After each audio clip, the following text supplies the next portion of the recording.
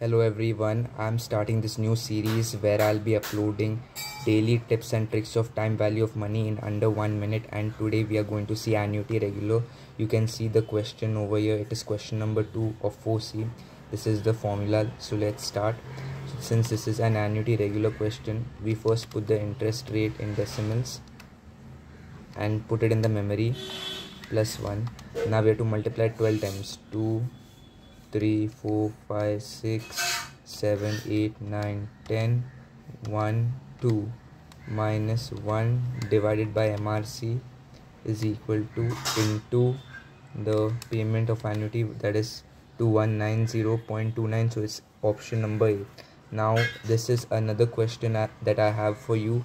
You guys can solve this question and let me know what is the option in the comment section. Thank you.